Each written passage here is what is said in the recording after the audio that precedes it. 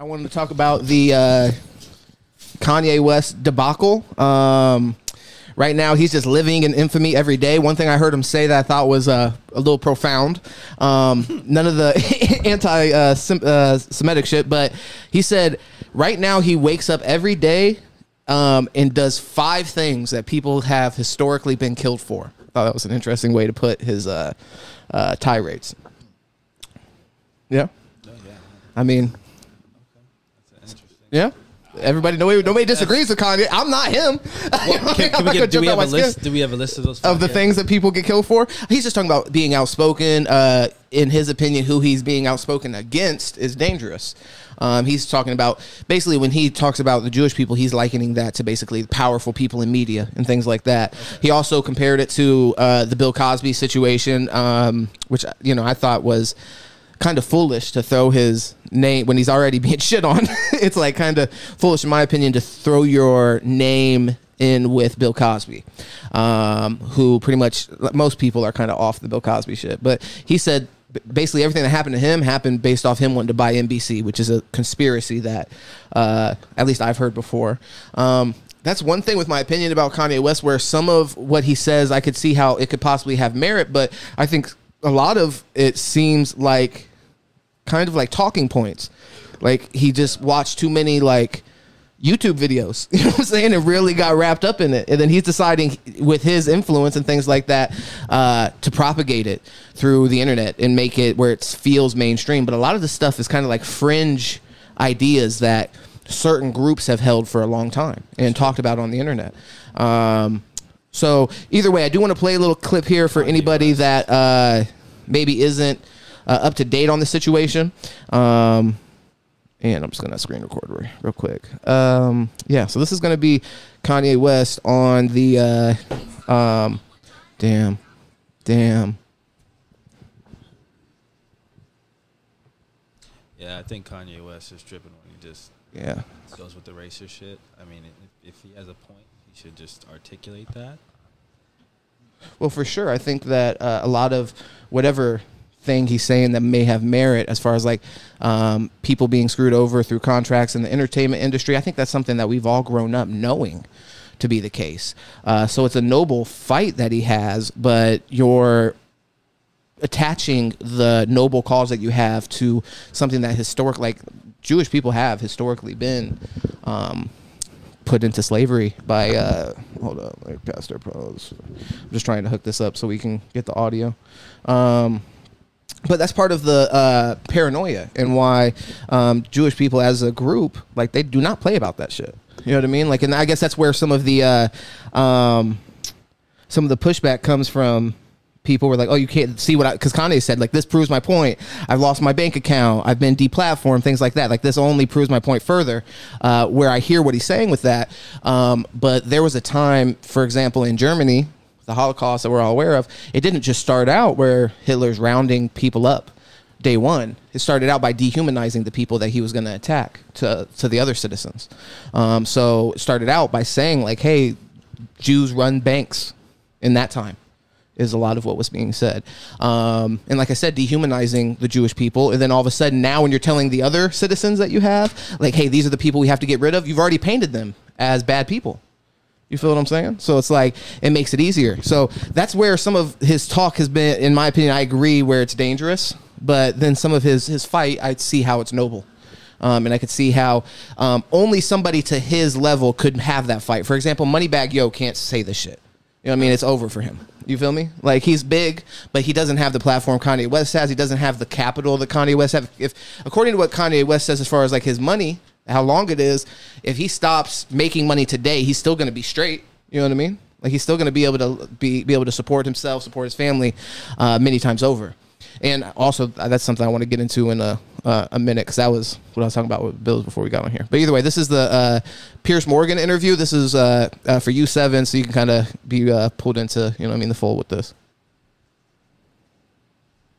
Damn. Shit might not.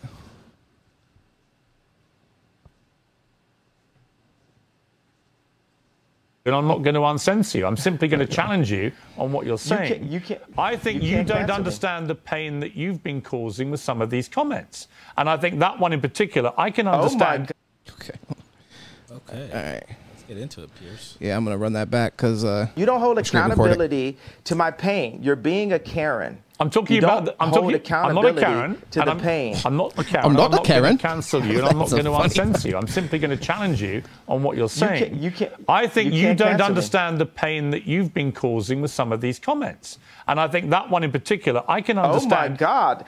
God forbid one comment could cause people to feel any of the pain that my people have went through for years. Even like the blacks being ushered to the left during the civil rights movement. No one has cared about black people. All right. No one is. Let me say, I agree that the racism against black people has been utterly deplorable, shameful, unacceptable, and thank God the world is beginning to move to a better place about the way it has treated black people like you. However, one form of racism doesn't justify. It's almost in a better place. Well, one form of racism doesn't justify another. It's not a better place. I'm not cutting you off. I'm finishing my sentence so you can respond. One form of racism. It is racism when you say I'm going Defcon for Jewish people.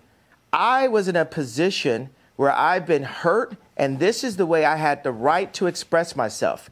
The point of this interview is for you to question me and then for me to answer and say, okay, even though the same rules are not applied to my people, if a person with a gun or drugs is pulled over and has three other people in the car, they're all going to jail.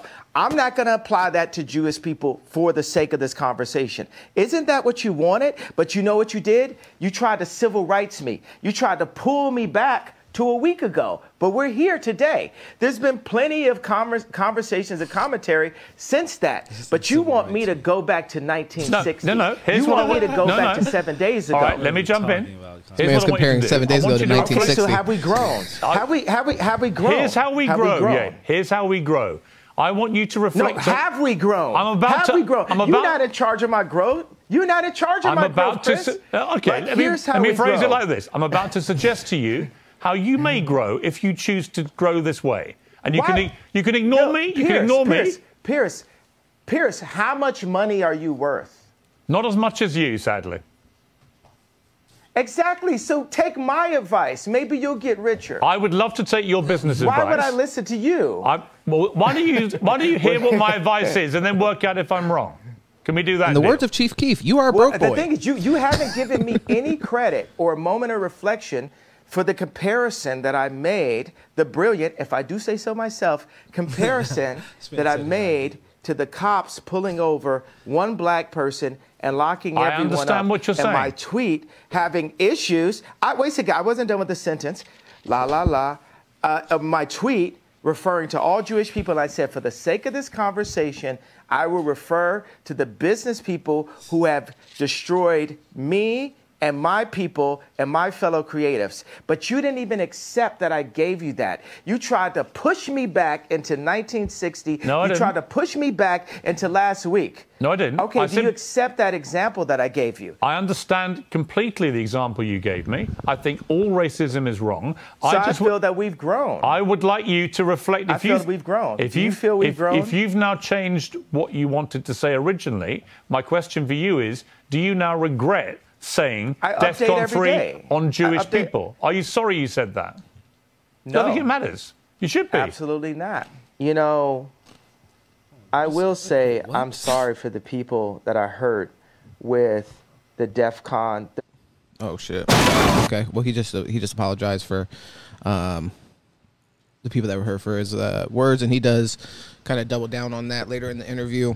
So that gives you some context to what he's kind of talking about. Not the full context, because this has been going on for like a week or so. He's went on several shows to plead his case, and a lot of it happened on social media initially, but then he got deplatformed and got kicked off Twitter, got kicked off Instagram. Deplatformed. So one thing that I wanted to touch on, best case scenario, if his motivations are altruistic, then I think that he's doing exactly what he says, which is he's fighting for people that fighting for himself and fighting for people that don't have as loud of a voice. So I think if we're going to take him for his word and say best case scenario, I think that's what we could say it is.